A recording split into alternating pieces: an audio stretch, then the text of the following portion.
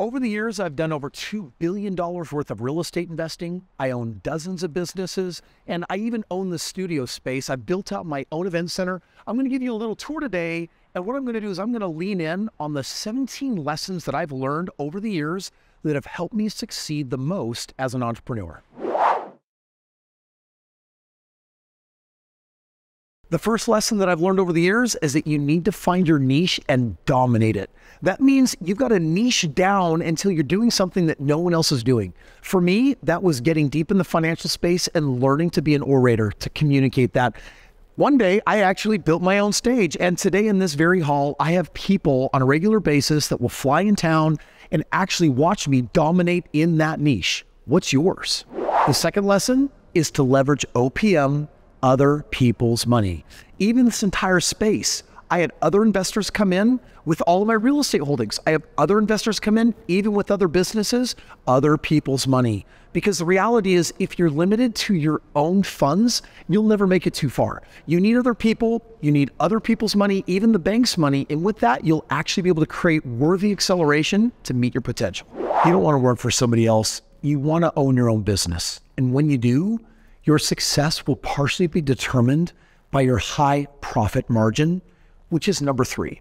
And here's what it means. When you bring $1 into your business, how much of it do you keep? Are you like most businesses where your model says you get to keep a dime, 10 cents? Or is it a model where you're keeping 2 quarters, 50 cents? You pick the right business model with a much higher margin, and that just means a lot less work for a lot more reward. Check it out. The fourth lesson is to outsource and delegate.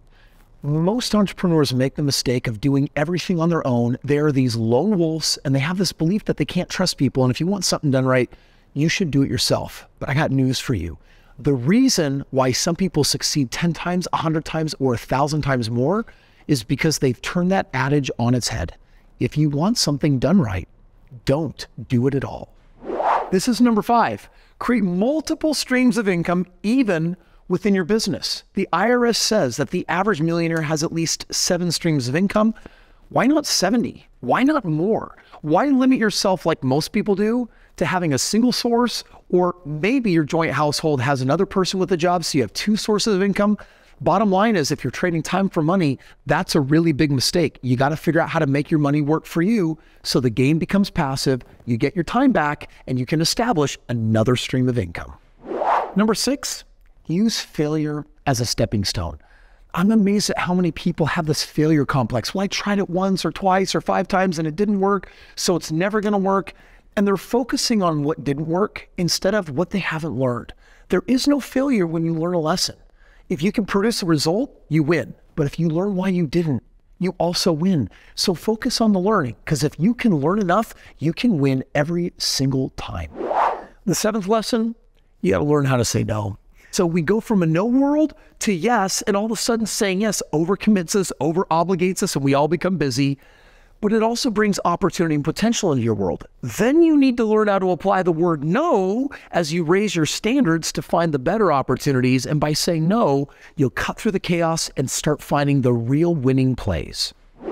Successful people think in decades. In other words, don't just make decisions that create a win for your paycheck today or next month. You got to eventually start thinking, how do I allocate some resource for the wins that will appear 5 or 10 or 20 years from now that will ultimately determine my real destiny and my real legacy? The 8th lesson that I want to share with you is to take advantage of automation. And while some might think, Kris, is that like AI, artificial intelligence? It can mean that. But what I really mean is systems, SOPs, standard operating procedures, knowing how you do things. You see, if you can standardize a practice, then you can scale that practice. That means that you could train one person to do it, or you could train 1,000 all at the exact same time. So standardize how you win so that everyone gets trained, everyone follows the system. Think a little bit McDonald's, and it's like, even though I don't eat there, they've got systems, and when they follow them, they win. It produces brand equity, and it becomes very predictable. Next, you have to be willing to pivot. Winners know when to quit. I used to get hurt in business because I was willing to just stick with something till the bitter end, and I was doing all these tweaks, but the reality is that there was a problem with my business model, and eventually I had to take my cow of a business out back, pull out my shotgun, and blow its head off. And you know what? It liberated me to pivot into other things that became way more financially successful. You got to know when to quit. Now, the next lesson that I want to talk about is a commitment to personal development. Because when I take that stage, people want to be led by someone that they respect.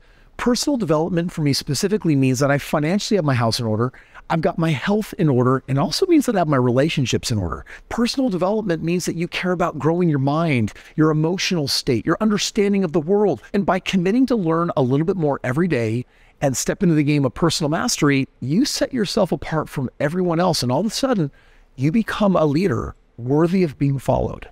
Number 12. Challenge conventional wisdom. You're going to have to challenge conventional wisdom and ask, where am I in agreement and where am I not? I disagree with almost all conventional wisdom when it comes to living an extraordinary life, because that's not what most people are after and that's not what society's dishing up, but that just happens to be the niche that I play in. So I've got to confront it, I've got to face it, and I'm going to be unapologetic as I do so. The 80-20 rule, the Pareto principle. What it basically means is that 80% of your effort is producing only 20% of your results.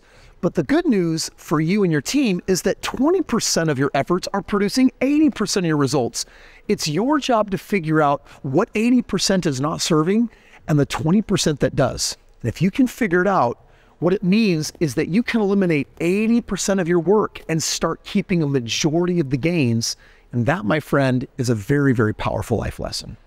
Here's number 14, force work-life balance. Work-life balance means that say yes to the things that fit within the time you've allocated for work. Say yes to the things that will build your family. Say yes to the things that build your health. I've got more time than most people. And the reason why is because I force balance so that I get to have it all instead of being way too stressed out with either working too hard over here or never getting to my health or never pouring into my relationships. I got it all and you can too. Strive for perfect integrity. If you say you're going to do something, log it somewhere and then follow through and make sure that you actually do it. Because when you become a person of your word and when your word is your bond, people trust you. And all of a sudden people want to engage with you and people want to win with you and people want to play with you and people want to succeed with you. Everyone's testing your integrity quotient. Make sure that you're striving to make it perfect. Number 16, don't be afraid to be controversial. And number 17, be ambitious, but do it unapologetically. I'm going to tell you right now, I've got an obsessive personality, which means that when I set my heart and my mind on something, I go after it until I get it. I call it hyper focus. And it's where I channel all of my energy on causing something, making something happen. And you know what? Anyone can be that way. And you'll stand out of the crowd and you'll look different than everyone else. It will set you apart. Check it out. If you've liked these 17 life lessons, you're going to love what I've written in this book, because it actually only has 5 rules of how you can become financially free in under 5 years. Literally anyone starting even deeply in debt, if they will do these 5 things, they're done. You're done for life. And 5 years might sound a little bit get rich too quick, but I'm telling you right now, in today's modern world with the opportunities available to you, of course you 100% absolutely can.